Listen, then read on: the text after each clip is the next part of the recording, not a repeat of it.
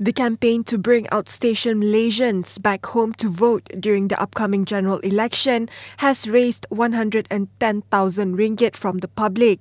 The initiative, launched by undirabu.com and strategic partner pulangmengundi.com, is dedicated to help outstation voters that have financial problems and those that have difficulty finding transportation back home to vote.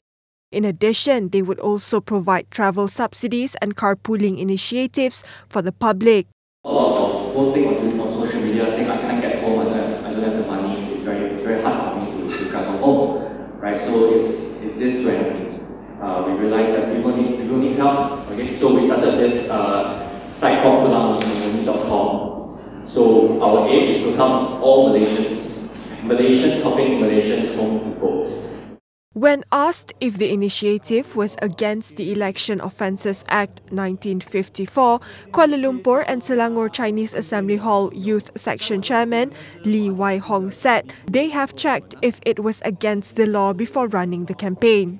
Before we run this campaign, we actually read all the acts, whether we are offensive or offensive of the act or not. But we are actually not bring the voter to the polling station. So we are only from one station to one station. This campaign is more like you didn't get the bus, so you just carpool instead of a carpool by your car, you bus pool it. So I don't think you will offend the act of the election act for it. We are really natural, and we don't have any political background or people to support. We are natural. We are neutral, and even though some of the message say that we have supported by the party or what, but we are actually make a clarification here. We do not. The funding period for the campaign will run until April 25th. More than 25,000 people have visited the pulangmengundi.com site since April 13.